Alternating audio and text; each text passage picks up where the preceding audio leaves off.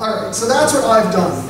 So what are my tools? Well, I'm a chemist, right? So in each of those cases, I've been working with someone who is a biologist, right? I needed a biologist to come along and say, hey, let's look at this beetle because it's got these cool hairs that have droplets on them. What's in those droplets, right? I wouldn't have known that.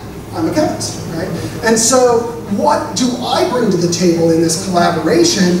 Well, I bring my ability to use these two instruments, right?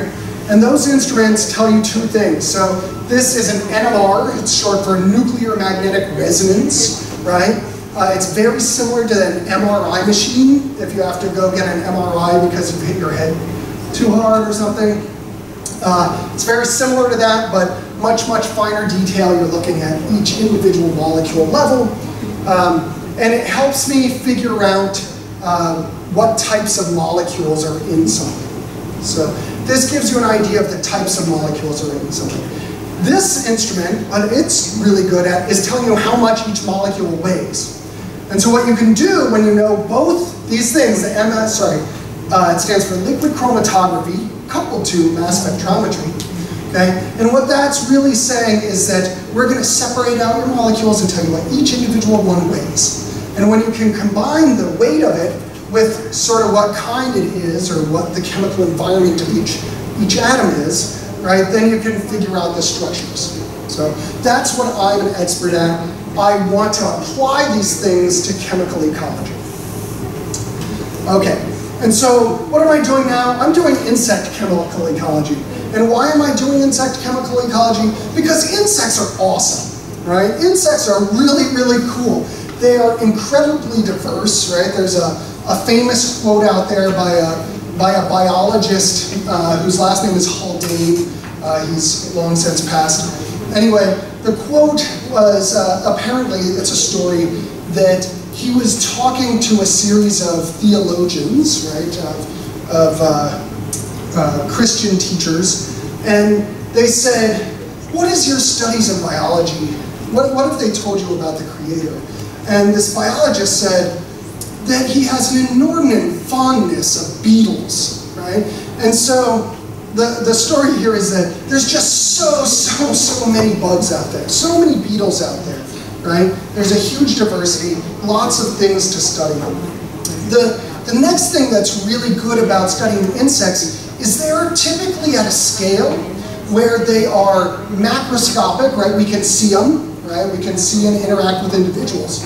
But at the same time, they do most of their battling on the chemical level, right? So if I was to look at, let's say, this beetle, I wouldn't be as excited about that one chemically because it's got this big shell and big horn to fight things, right? But if you look at the one at the top with the red with black dots, right? Now that's a beetle that looks like it's chemically protected, right? That's one that's saying, hey, don't eat me, right? I'm really obvious, here I am. And so that's the kind of thing I would want to look at, right? And there's so many of these stories, and the stories can get really complex, right?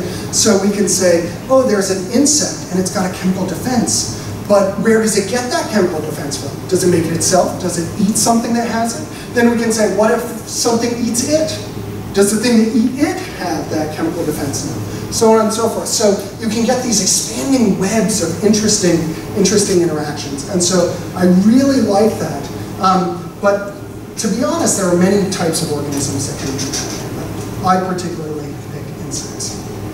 Okay, so my little niche right now, what I've published a few papers on, and I've got at least 2 more I have to get out. I was supposed to write that while I was here. Have not done a good job of doing that. I've been loving Hong Kong too much. All right, so what I've been working on is fireflies, okay? There are several species of fireflies in Hong Kong. None of these are them, right? These are all North American fireflies from the northeast of the US, sort of near where I am in New York, New England area, okay? And a long time ago, like in the late 1970s, people found out that fireflies are actually toxic. They have molecules sort of like this one, right? Which, if you have a keen eye for chemicals, you'll say is pretty similar to the ones we saw in the monarch butterflies over there. Slightly different up here, right? But pretty similar.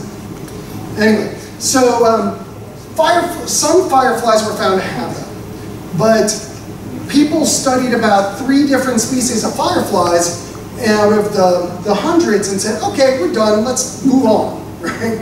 And my biology collaborator, who also works at a liberal arts college, said, wait, not so fast, let's take a look at some of the other ones. And so that's what I've spent about 4 or 5 years doing now. So the first of the stories here is going to be about the winter firefly.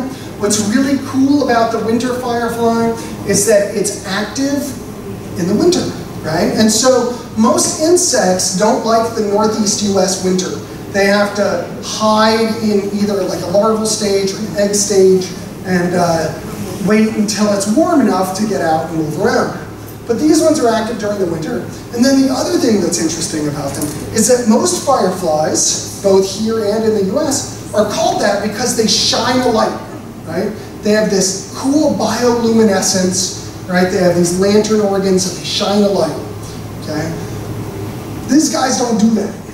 So they don't have, in the adult stage, they do in the larval stage, but as an adult, they do not have a light organ.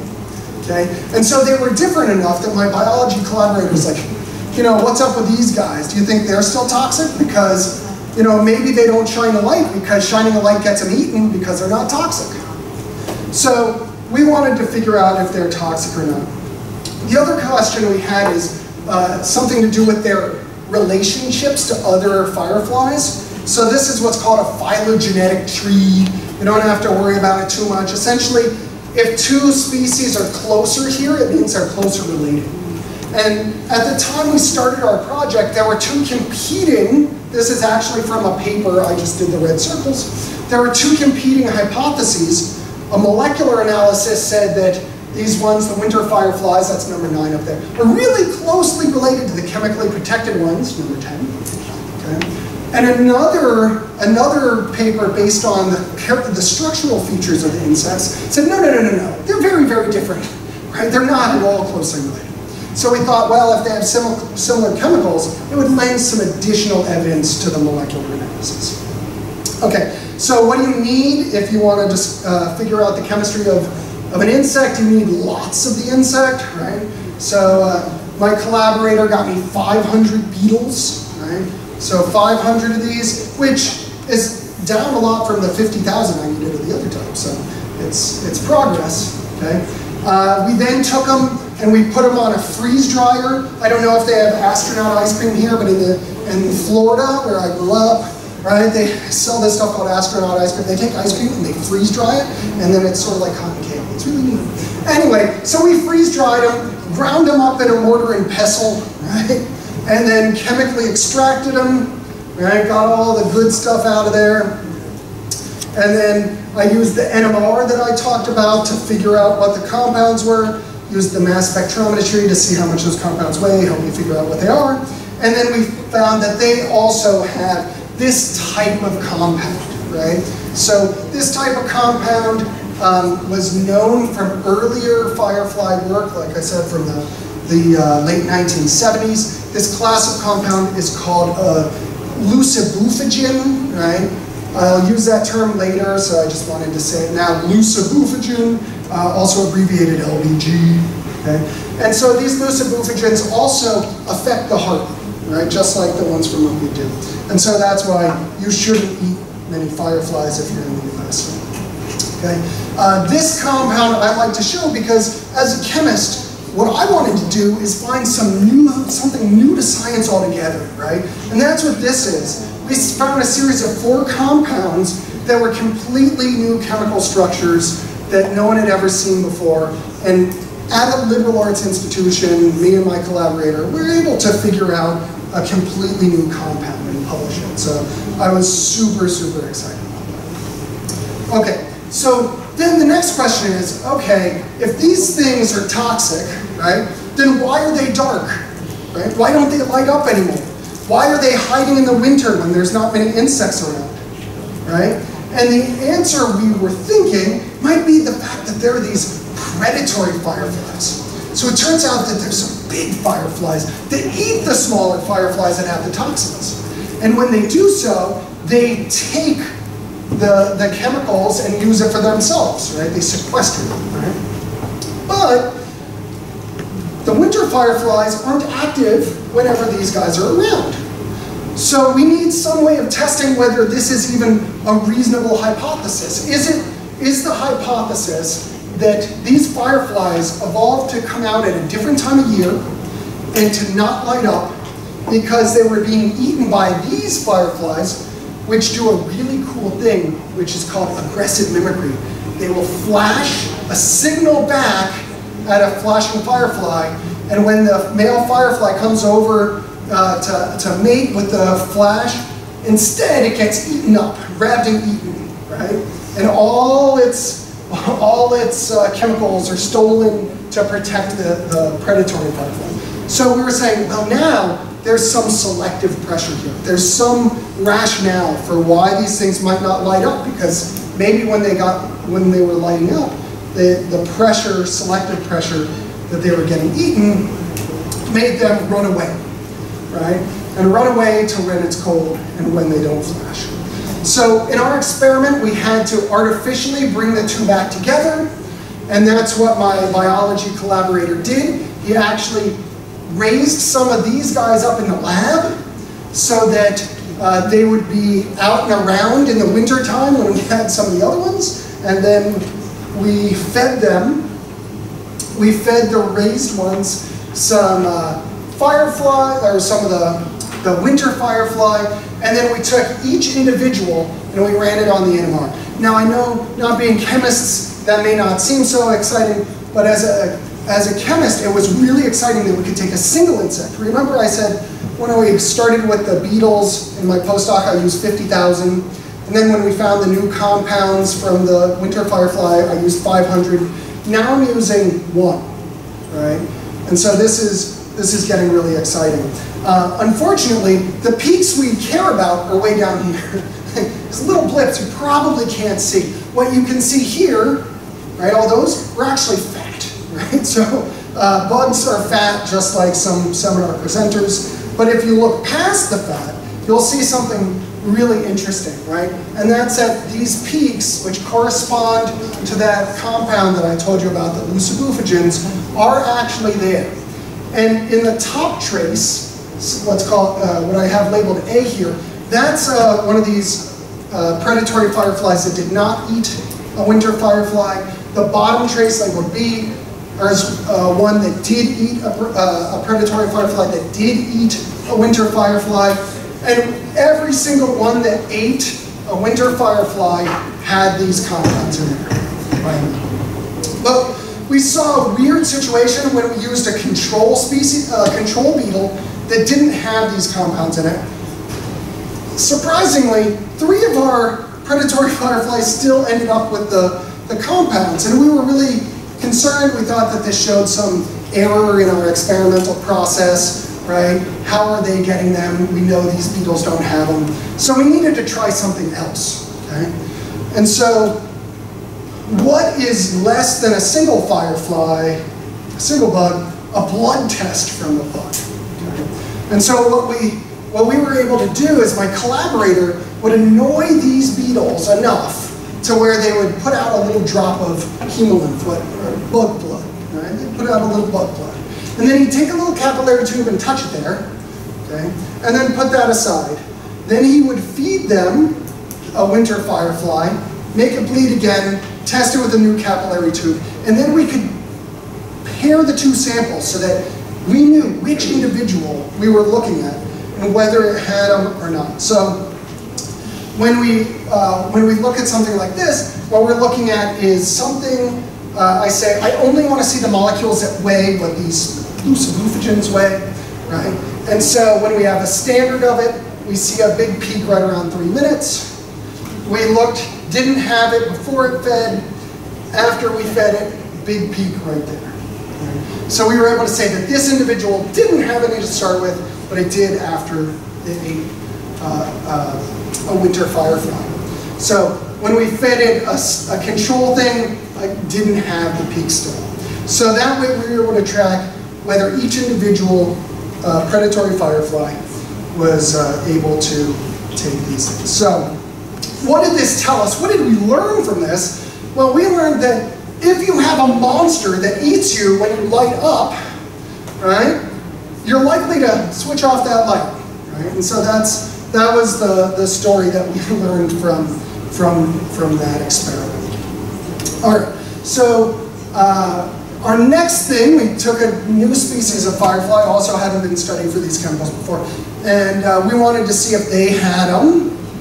And after our set of experiments, they did, right? So that's nice, right? But what was really interesting about these ones is that whereas with the predatory ones, they didn't make them themselves, they had to take them.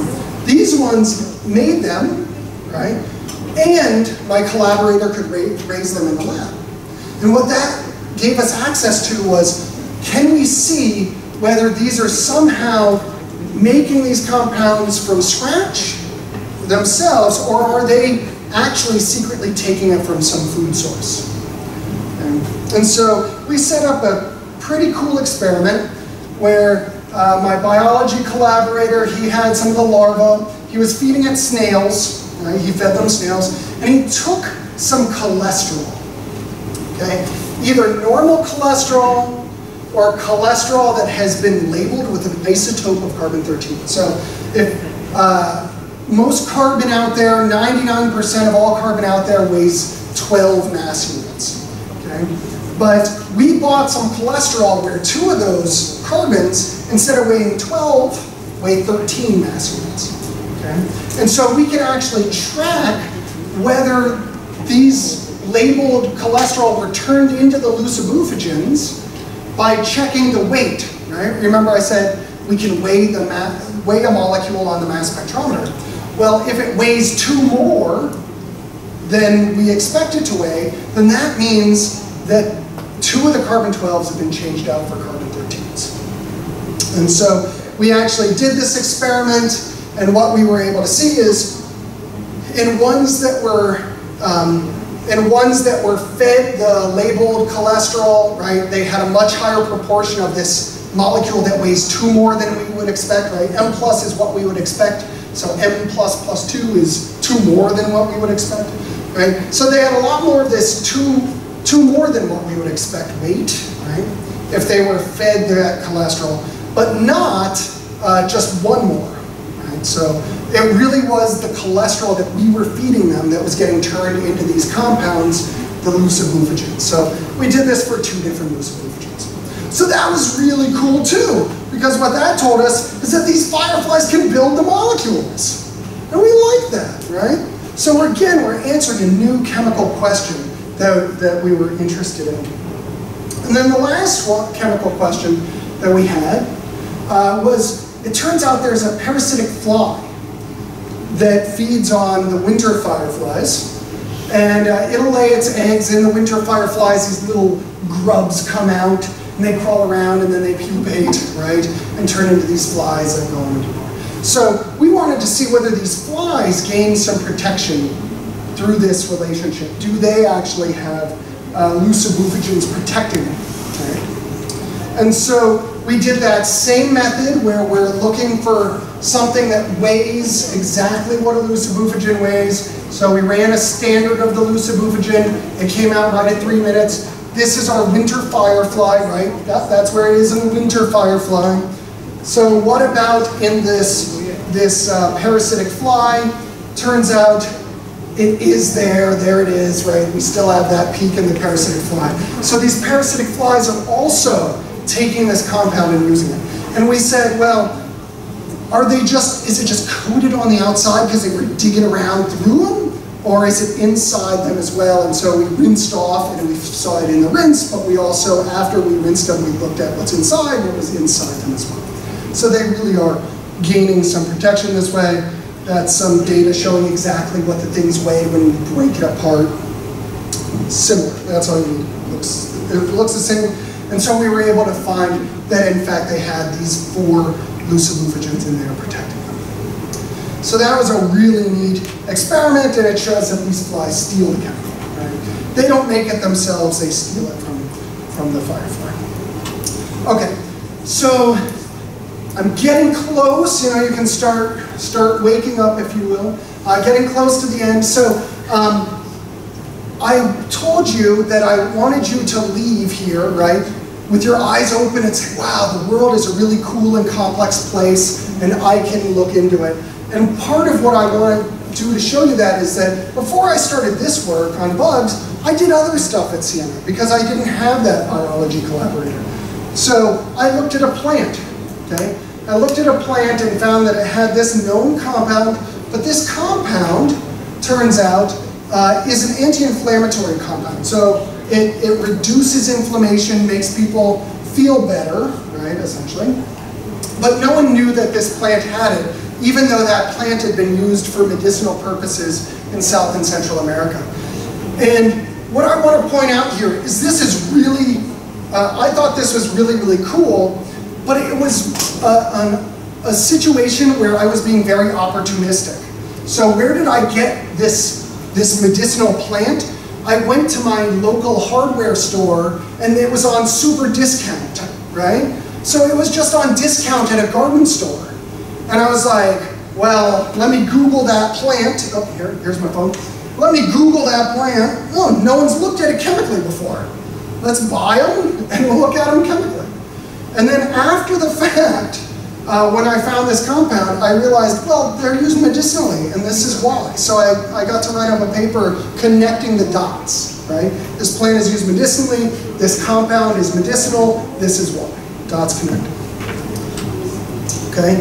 At one point, as I told you before, one of my specialties is use of the NMR. Okay? At one point, the NMR instrument at my school broke. Okay? And we were not going to get one for 2 years. So, because it cost about $500,000 US. So school didn't want to just throw that down really fast. So what was I to do? Well, it turns out that there's a dye called bromocresol purple, right?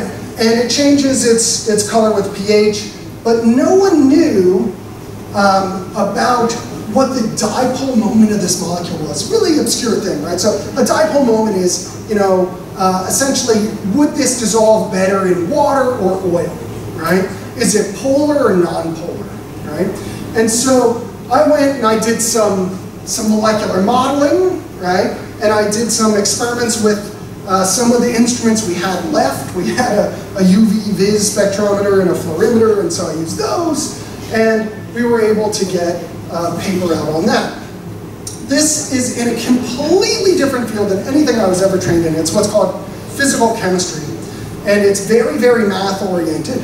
And luckily, I had a really good undergraduate student who was a math major who helped me out with some of the math because I wouldn't have been able to do it all alone, right? And so, again, when I say find something that interests you and study it, it doesn't have to be something you really know well, as long as you can find someone who can do that with you, right? You can make these collaborations and friendships and you do this stuff. So what do I want to do in the future? Could I work on more fireflies? I'd love to, right? That would be a lot of fun to do. How about work on some of the Chinese medicine insects? Insects worked in Chinese medicine. I'm currently working on that now. It's a lot of fun, but I'm not sure how it's going to translate when I go back, but I'd really like to continue working on some of that. This is a caterpillar I actually saw when I was in Hong Kong once. It's beautiful, right? And it's definitely got some chemical defense. I couldn't find any literature that said anyone has looked at the chemical defense of it yet. But it's beautiful, and it must be chemically defended based on the color and the fact it puts droplets out, right? So if anyone here wants to find some of those for me, I'd love to collaborate in that way. Who knows, maybe I'll work on some fungus again, right? I used to work on fungus. The idea is, I don't know what I'm going to do, right? I don't really know what I'm going to do. But I'm going to find something that interests me. I'm going to hopefully get some collaborators who are interested in something, and we're going to find something, and we're going to make it happen. Okay, so I am not working on any of these things alone, right? So these are all the collaborators who have worked with me. So Siena College research students, these are all my undergraduates who have worked with me, right? There's a lot of them because as an undergraduate, they can't work as long hours as a graduate student, right? So I can't work them 40 hours a week. I get them for about 4 hours a week. So I need 10 times as many undergraduates as I would need graduate students in order to get some papers out. My great biology collaborator is Scott Smedley, and he actually died about 1.5 years ago, so that's why I'm saying who knows what I'm going to be working on in the future, right? Fireflies, at least one of the guys is done. My host at Hong Kong Baptist University, who's working on the medicinal bugs with me, Hong Ji John, he is an amazing man, and I was really grateful for him inviting me to stay in Hong Kong. And last of the major talking slides, is I want to talk about the Fulbright for just a bit. So this is a scholarship that sent me from the US to Hong Kong, and its purpose is to help mutual understanding between citizens of the US and citizens of other places, in this case Hong Kong. And so that means my goal to fulfill this is to make friendships, collaborations, to teach people what I know, to learn what you know, right? And so I really want to, I've been doing a lot of this experiencing and gaining insights into Hong Kong, especially dim sum and Saibang, as I've mentioned before. And so please feel free, I'm going to throw my email address up in a second. Feel free to contact me if you have any questions at all, whether it's about liberal arts colleges in the US, graduate schools in the US, US culture, why do you look so funny? Whatever the question it is, right? Feel free to get it to me. Okay, so now that everyone has already put into their phones a map to the nearest exit, we're gonna quickly do our last Kahoot quiz. So just when you thought you were safe and could leave, we're going to do a quiz about what this seminar was about, because as we all know, it is really important to do assessments, right? Assessments are very important. That's why you're all filling out forms saying, you know, how much you loved and or hated this talk. So, again, let's see if Wise Panda shows up. Wise Panda is not going to be the same person, though. I understand how this works. It's okay. Wonder Bee, Fearless Llama, Balanced Horse, Creative Dove, Smiling Giraffe. I don't know when those names are going to get old, but they have not yet. Really nice. And I didn't tell it to be like biology oriented at all. It just does that on my process. All right. Glad Penguin. You're illegal. Glad Penguin is glad to be waddling out soon. Decisive goat. All right. Getting close. We're going to get in the 40s. 40s. Can do it. We had 49 at one point. Come on. Am I going to have to join in this? Let's see. Oh, nope. That just opens my email. Okay, 40. Really, we're going to just put. That's an unlucky number there. That's a little better, right? I don't want 40. It means I'm going to die big. All right. What's it about? Where did I grow up? I was not so subtle about this. So, New York, California, Florida. Did he ever grow up? That's an answer. It's a possible answer. It is the green square. You'll see if it's still all the green squares, you know. Okay, what we got? That's good. And nice. Okay, well, that's a pretty. We knew it wasn't California because I do not know how to surf, right? So we knew it wasn't that. The answer was in fact Florida or did he ever grow up? They were both acceptable answers. Both acceptable answers. All right, proud gecko, keep it going here. Speedy lizard, oh, it's an all reptile top two.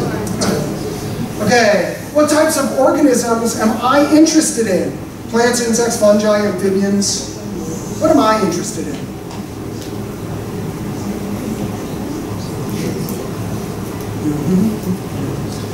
There we go. Insects. Actually, you'll see they're all correct. I'm interested in all of them. I love all of them. The faster you answer, the more points you got for that one. Didn't matter what you picked. I am interested in amphibians, actually. The one person who picked that, there's someone at HKBU I'm trying to start a new collaboration with who studies newts, red-spotted newts in Hong Kong. Red-spotted? Anyway, some sort of newts in Hong Kong. And we're looking at their chemicals. But yes, insects is what I talked about a lot, so that's good. Okay, next. Oh, speedy lizard, proud gecko, they're still up there. A marsupial's trying to claim the next one. Let's see. Okay, what field of study is the best? What's just the best? Is it 18th century Chinese history? Is it chemical ecology? Could be corporate risk mitigation, maybe? Or mining big data for public health, you know? Which one's the best?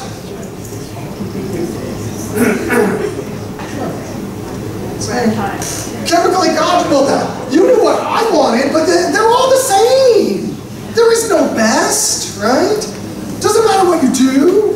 I know none of you are chemistry majors, right? It doesn't exist here.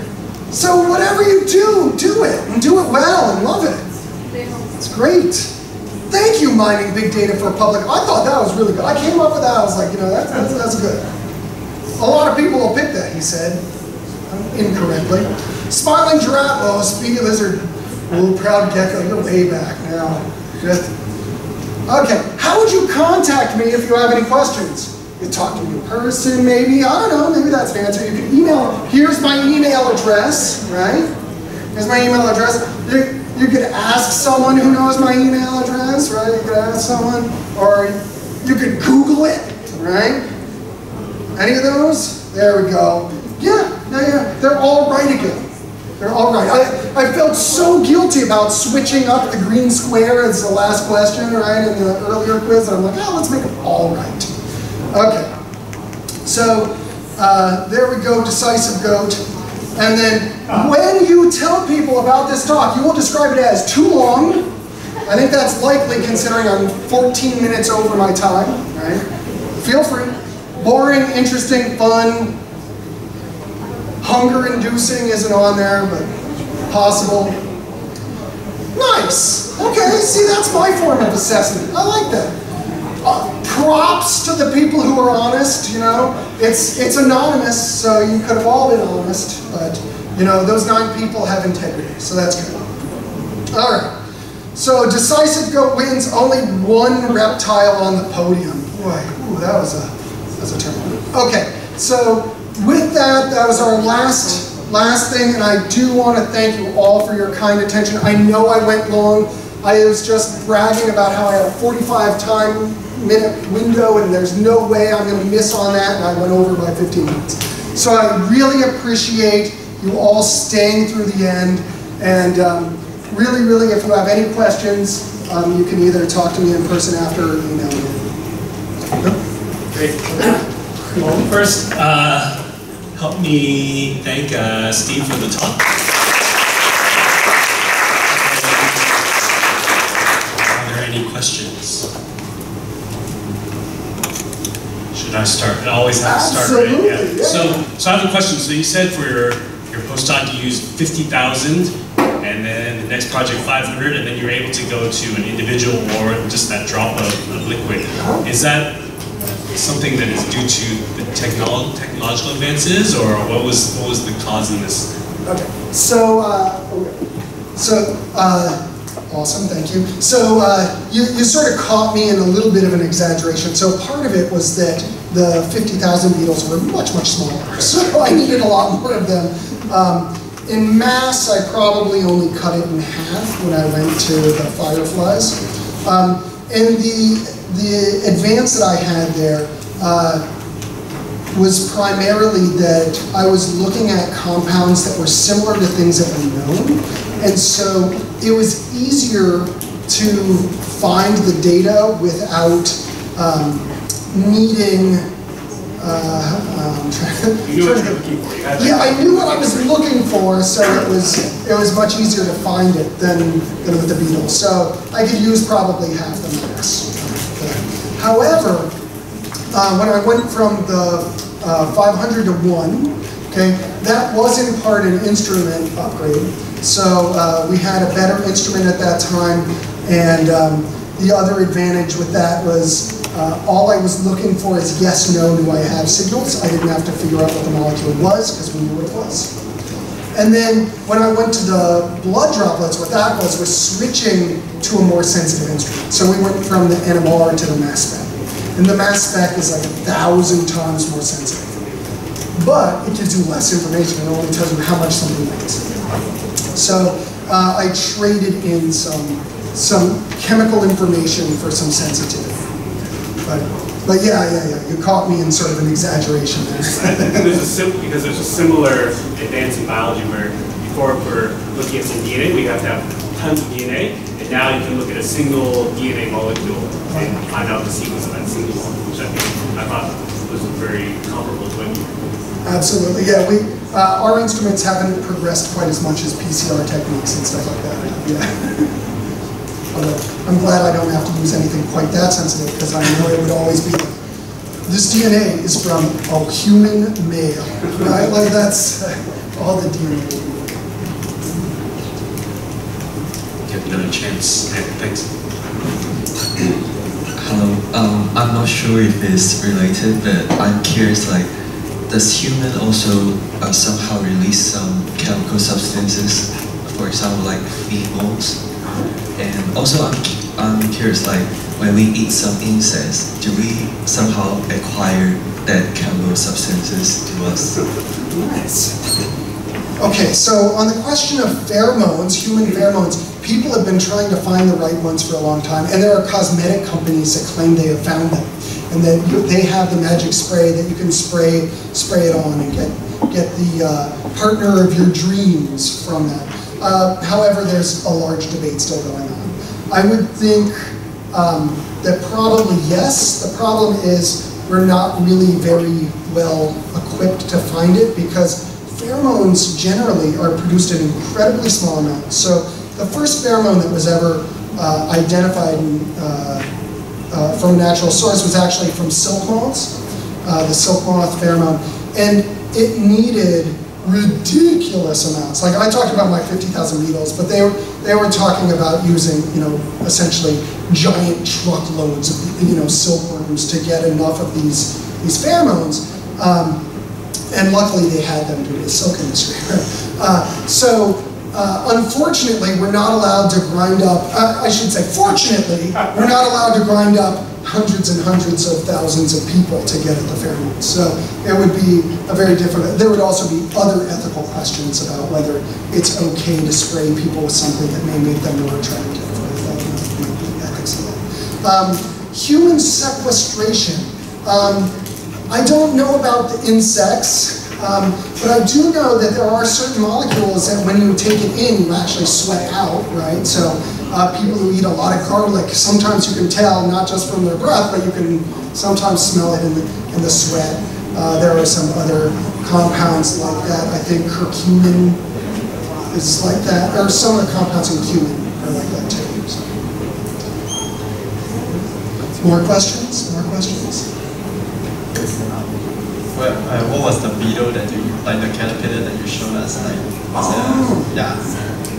I guess we was still looking for it already. Oh, that's fantastic. That would be awesome. And if you can figure out what plant it's eating too, and then we can go to the plant too, that would be awesome. So I looked it up. Luckily, the internet is abundant with resources. It's called Drury's Jewel. It's D-R-U-R-Y apostrophe S, Drury's, some guy named Drury, which is not an easy word to say, Drury. And then Jewel, J-E-W-E-L. So it's Drury's Jewel, and not Drool, Jewel. Boy, it's hard to say. And yeah, we would have to do another, search, literature search, make sure no one's done it because it seems so obvious. But that's one of the things that there are things out there that are really obviously seen that people haven't done. And I last looked that up 2 years ago. And as of 2 years ago, I could find nothing that people have done. And it would be really interesting to see what plants eat, whether the plants have something, whether the caterpillars get it from the plants, what the caterpillars have, and so on and so forth. Cool. Any other questions? Yeah, you can go. Go get something to eat. It's 7:22. All right, so one last time, help me thank Steve